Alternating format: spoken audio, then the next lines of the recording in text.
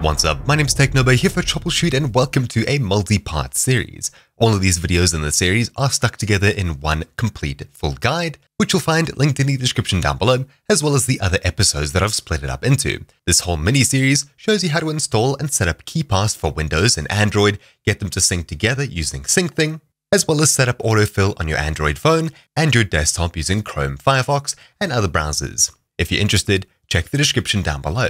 This video in particular targets installing KeePass on Android and setting up Syncthing on Android as well as your computer to get them to sync the KeePass database, showing your passwords back and forth between your Android phone and your PC.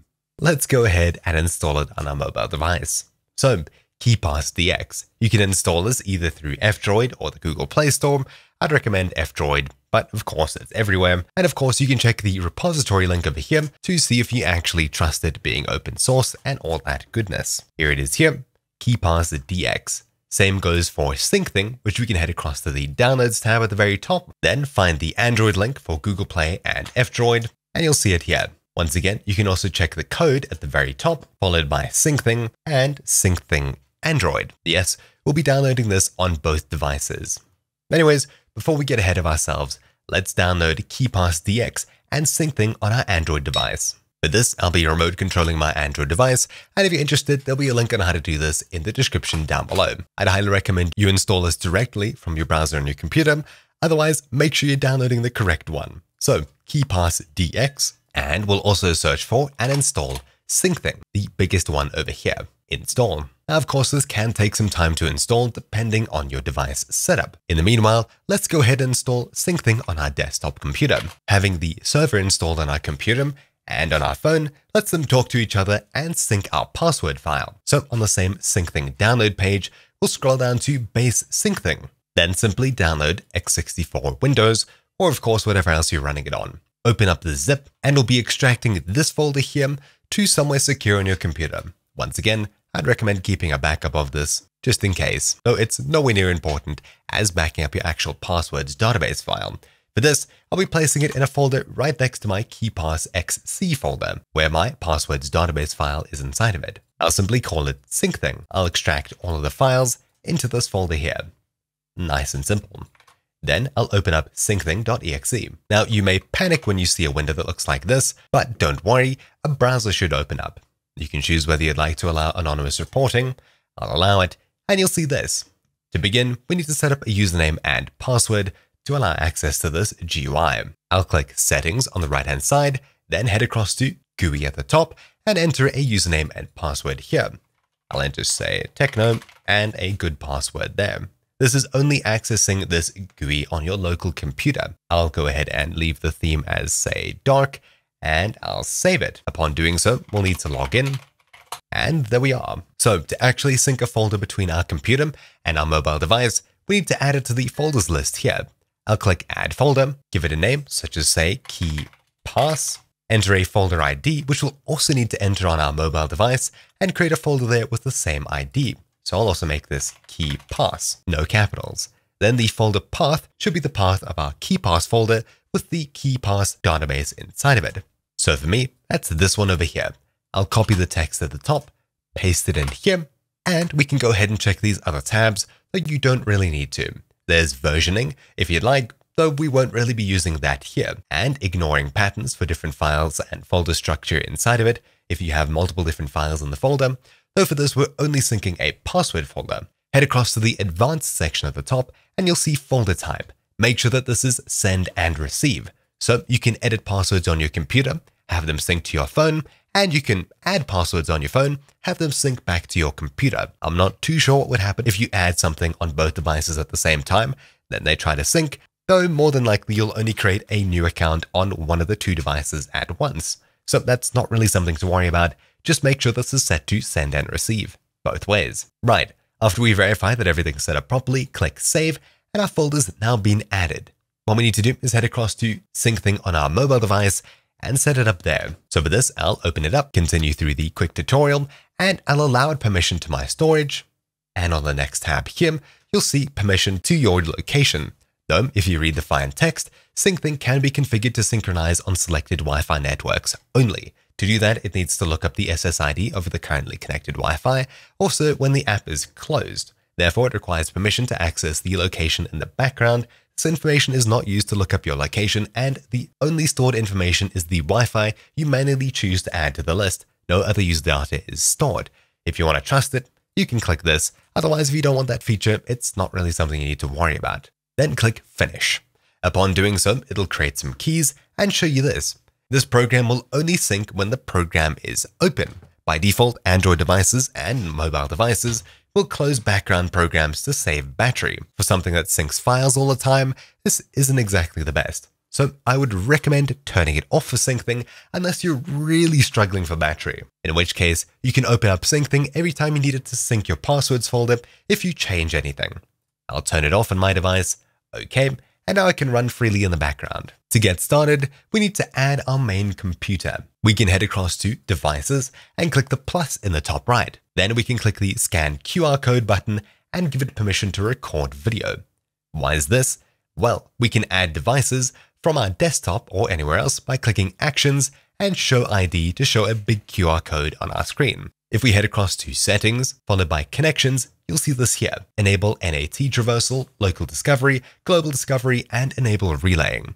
By having these bottom two options on, your computer, or Syncthing on it, will talk to the Syncthing servers, allowing other devices in other networks to connect to your main computer after negotiating a path. So if you don't want this, you can turn it off, but for me, I'll leave it on because it doesn't really matter. But before we do get to scanning it, a quick note. Syncthing will try and talk UPnP, otherwise known as some sort of port forwarding, from your computer to your router and other networks, etc. to try and organize a path between your two devices. Something you may need to take note of is that third-party antiviruses could be blocking this program from working properly. You may need to add a specific exception to allow the program through. In my case, I'll just temporarily disable my antivirus's firewall just to set this up and show you. Now that we've gone through that, I'll click Actions, Show ID, then I'll scan it with my phone. After doing so, we'll give it a name. I'll call it, say, Techno PC, and we'll make sure to turn Introducer on so our devices can't talk to each other.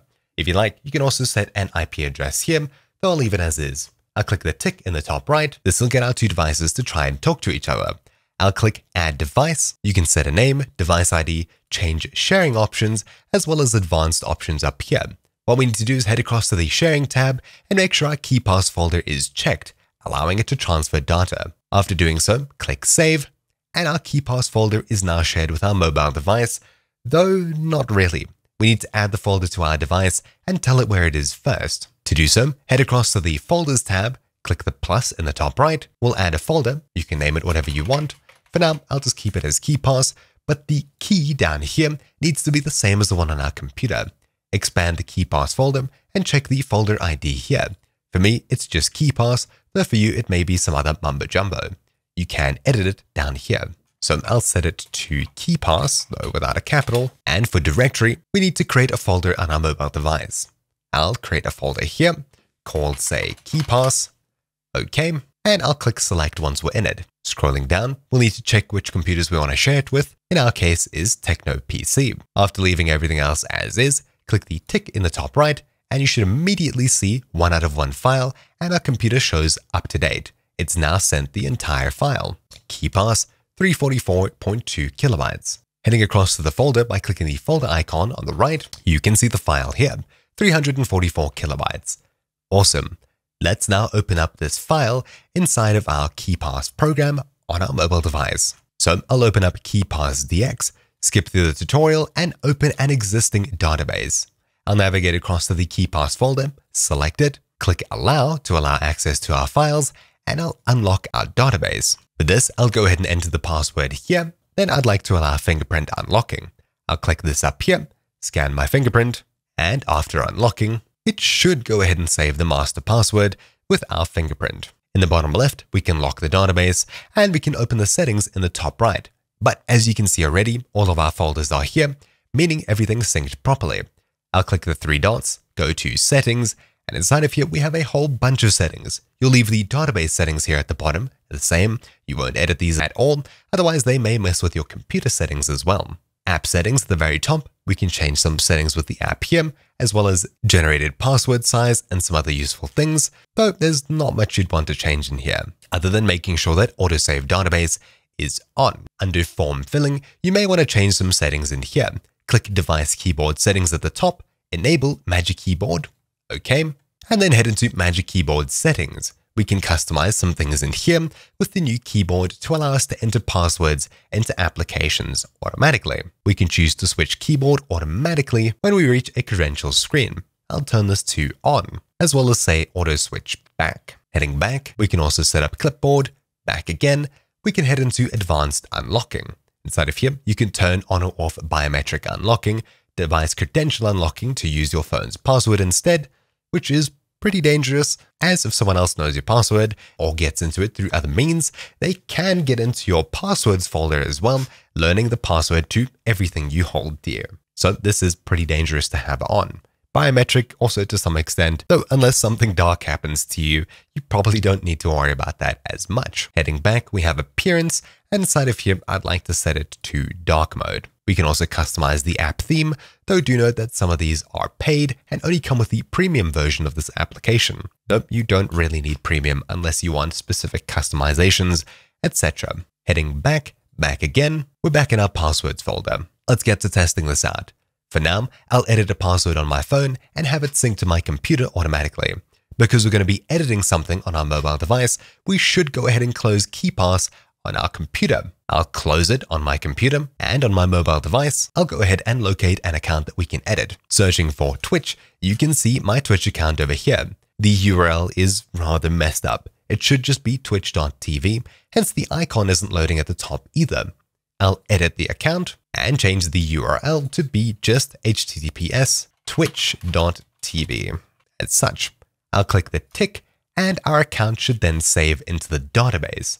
Upon doing so, you should also notice the receiving speed over here inside of Syncthing on my desktop changes as well. So the file's now been updated on my phone, and looking at Syncthing on my desktop, it should take just a couple of seconds for it to sync. For some reason, this didn't update until now. I had to disconnect my phone from Wi-Fi, reconnect it, and after doing so, the file synced.